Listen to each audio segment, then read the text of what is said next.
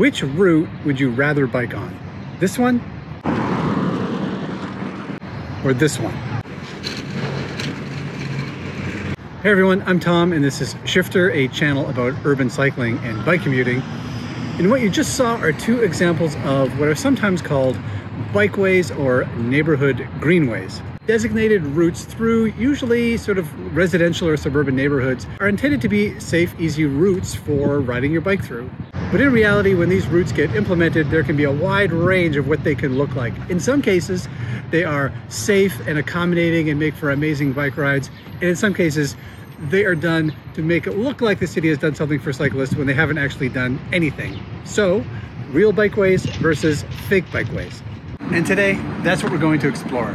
And just to make this comparison a little more scientific, or maybe quasi-scientific, we'll play a game of +1, -2, meaning for every piece of infrastructure that makes my life as a cyclist easier, it's +1. For everything that makes it harder, it's -2. That way we'll have a number to compare at the end of all this.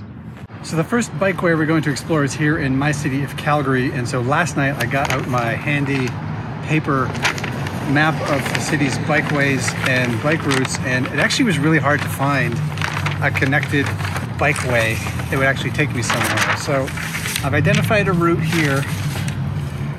It's got some ins and outs, and it's got a mix of things, mix of routes that the city calls neighborhood greenways and bicycle routes. So it'll be a bit of a mix. It will take me from here downtown out a little bit into the suburbs to a shopping mall. So at least there's a destination, but it's a bit disconnected. Hopefully we'll make it. I may have to stop and pull my map along the way.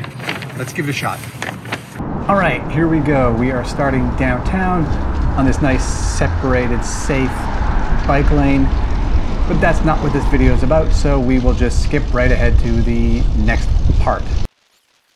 Okay, this was supposed to be a bikeway according to my map. Look at this, it's since been converted into a proper bike lane. Well, not that relevant, but I'm giving it a +1 anyway. Good job, city. Okay, now we are finally on what is called a bikeway, but looks kind of like a regular street, doesn't it? Yeah, there's nothing here to make it even attractive or safe to cyclists, so I'm giving our first moment of a bikeway a -2. All right, the bikeway turns left here, according to the signs and the map, but this is a pretty busy road. Look at that, lots of cars, no accommodation for cyclists. These cars were going pretty quickly, so -2 here again. Oh, there it is. Did you see it or did you blink? There is a blue sign there indicating a bikeway. All right, +1 for a blue sign. Okay, I'm dropping a -2 here. This is like the 5th or the 6th block of this alleged bikeway, and I've yet to see anything to make it easier for cycling other than a blue wayfinding sign or two and a line on a map. So it's basically nothing, -2. Okay, I'm giving this a -2 for wayfinding. This alleged bikeway is zigzagging all through this neighborhood. The only way to find your way is using the map or occasional blue signs, but it makes no sense. It's not a straight line. It's jumping all over the place, so -2 for wayfinding. +1. I can't believe I'm giving this decrepit, crumbling, old, narrow pedestrian bridge a +1, but at least it's getting me over this freeway. And after all those blocks of alleged bike lanes that were actually just residential roads, this feels like a bit of a treat, so +1. +1, this is not a bikeway, it's a multi-use pathway, but it's connecting two bikeways, and I didn't have to ride 5 kilometers out of my way just to get to it, so yeah, why not? +1. Just in case you're wondering why my sleeves just disappeared, I took my jacket off. I had to stop and take my jacket off. But I'm giving it a -2 because the reason I stopped was not because I was hot, but because I had to check the map again because the wayfinding is so bad. I know I already gave it -2, but it's so bad I'm giving it -2 again. Okay, we're onto a different piece of infrastructure now. This is what the city calls a neighborhood greenway. So I'm very excited to try this out.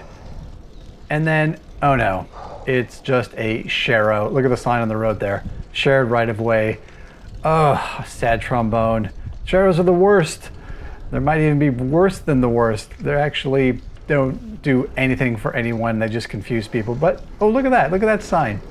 That sign actually said single file. One of the problems with share-outs is that studies have shown that they're misunderstood by both cyclists and motorists, along with road signs that say things like share the road.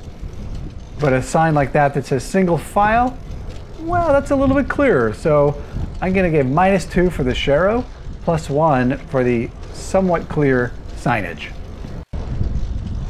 I'm gonna give a +1 for these giga speed bumps, these giant slow speed bumps. They do slow vehicles down, and actually they're not that bad for cyclists. It's just like going over a little hill rather than those little narrow ones that are like shock absorbing on your spine. So +1 for that.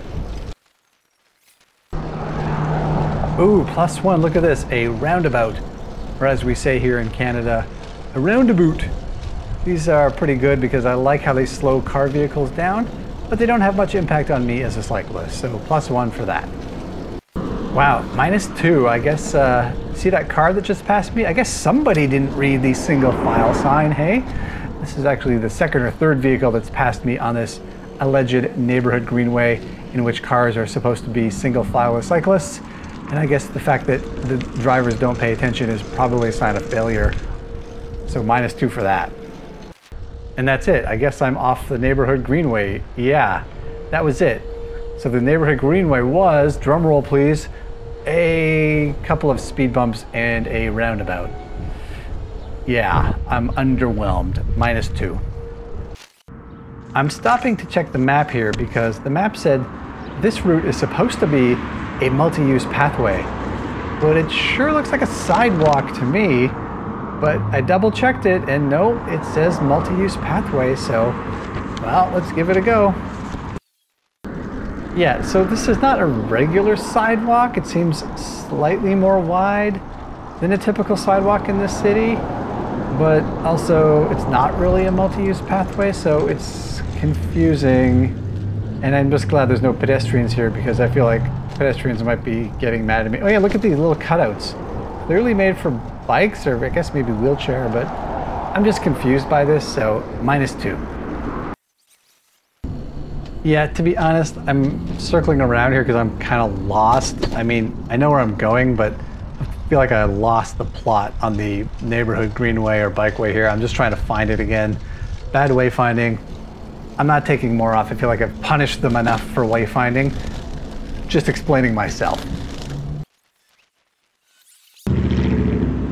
So I'm pretty much at my destination. It's just across this road here. But look where I am now. I'm stuck between a choice of either riding on a busy road with motor vehicles or riding in the pedestrian space illegally on the sidewalk. So I'm almost there, but I'm giving a -2 for the Sophie's choice of the urban bike commuter. Illegal sidewalk riding or dangerous car road driving. I'm choosing the sidewalk. Sorry pedestrians, I love you. Okay, so that was a bikeway in Calgary. Next, for competition's sake, we're going to Vancouver, where I recorded a similar kind of ride on what's known as the Union-Adnac corridor. So definitely a bikeway, definitely a neighborhood greenway. Let's see the difference. Hello, Vancouver. Here we go. We are starting downtown, and yes, that was some kind of John Lennon, Yoko Ono exhibit at the art gallery. But let's get started. Nice bike lane, right?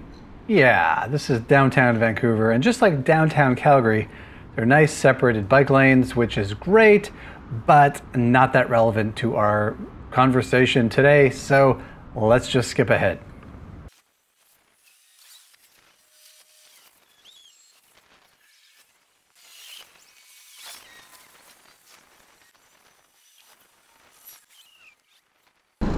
Okay, we're finally onto a bikeway after all those miles of bike lanes. Vancouver and your bike lanes.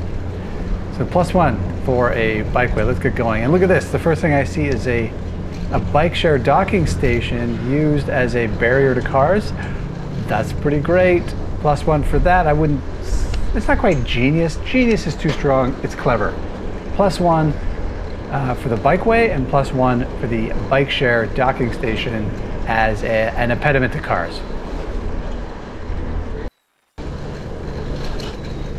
Okay, we are deep into the Union-Adnac route now, corridor, and that was a speed bump similar to the ones in Calgary. I gave it a +1 back in Calgary, so I'll give it a +1 here as well. Good for slowing cars, but having pretty minimal impact on bikes. This is just a slow residential road, similar to what we saw in Calgary, where not a lot of accommodation for cyclists at this point. So I guess in fairness, I should give it -2. Oh, but look, as soon as I say that, look what we come across.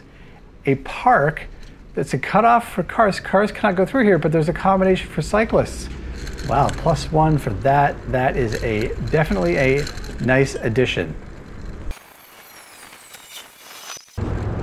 +1 for this little cycling shortcut. This is another good little example of just the little ways a greenway can make life better for cyclists while restricting automobile traffic. +1. Okay, I'm of two minds about this intersection. This is a really busy road, and there's very little infrastructure to help cyclists get across. But it does have this button that I push, and it changes the lights so that I can cross it. So maybe -2 for not great accommodation, but also +1 for at least there's a big button here. Look at this, another traffic slowing measure that lets bikes through. +1. It's almost like they actually want cyclists to ride here, instead of just saying that they've done something for cyclists. Oh look, my favorite type of sign. A sign that restricts traffic and includes the words, "Except cyclists." +1.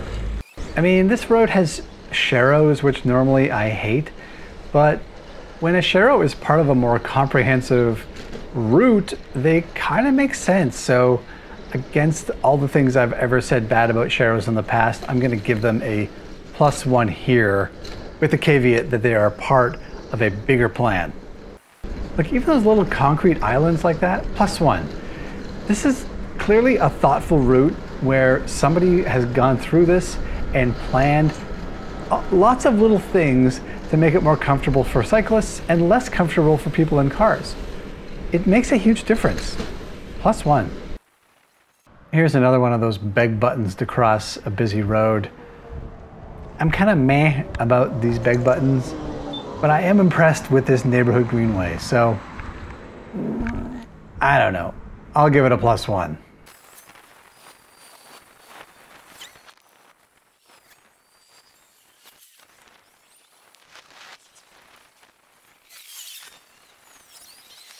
Okay, and we made it to the Lowe's. There we go. A much different experience on this neighborhood greenway in Vancouver than the one in Calgary.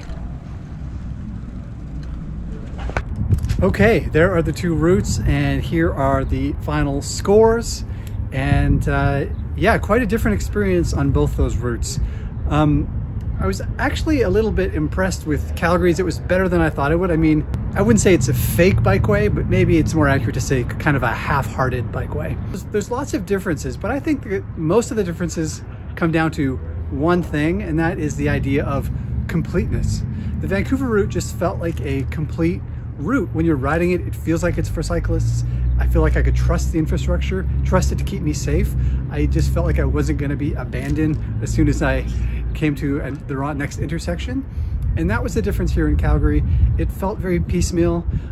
There were parts of it that were great. There were parts of it that were almost non-existent.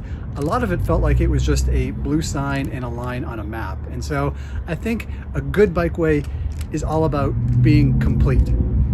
Anyway, hope you learned something from that. I know I certainly did. See you next time.